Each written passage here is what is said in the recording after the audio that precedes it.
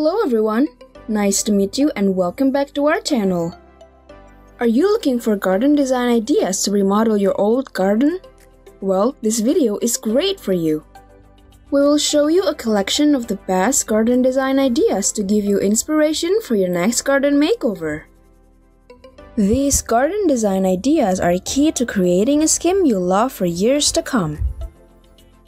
Whether you're looking for garden landscaping ideas to overhaul your outdoor space, we've compiled some fabulous garden ideas to help you transform your back garden, and it will even help to boost your property value.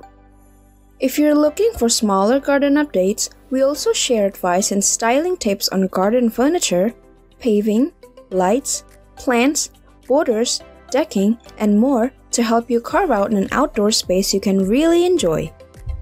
But importantly, before you proceed with any redesigns or updates, take a look at your garden as a whole, says Andrew Kite at the Chelsea Gardener.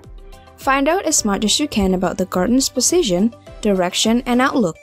Not only will this affect planting, it can dictate how you use your space. Whether it's a small garden, long and narrow garden, cottage garden, or courtyard garden, you should observe where and what times of day different parts of the garden gets light and sun. Think about access and what you want to use your garden for. Growing veg, sunbathing, eating al fresco, or simply sitting down to enjoy a cup of tea on a sunny morning. Answer these questions and you'll have a clear idea of exactly how you want your garden to work for you. We hope these garden ideas will give you some inspiration. 1. Get your lawn into shape. Look out of your window at your garden and the biggest shape you'll probably see is your lawn.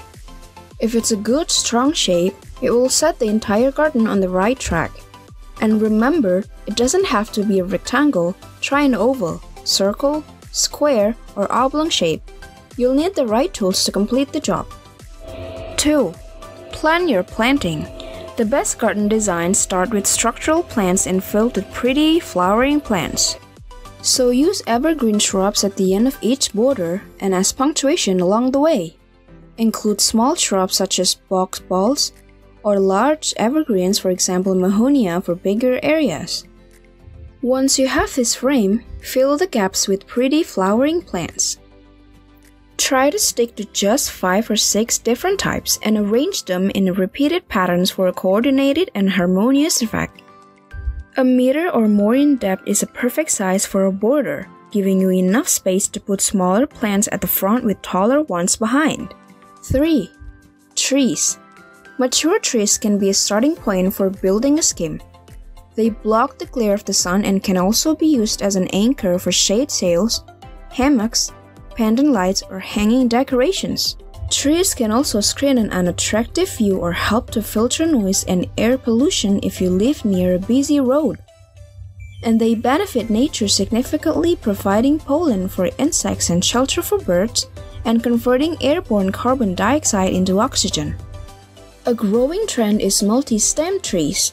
Planting these trees can create an architectural showpiece, with the elegant canopies lending themselves to layered underplanting, or, if planted exclusively, creating a striking structural statement.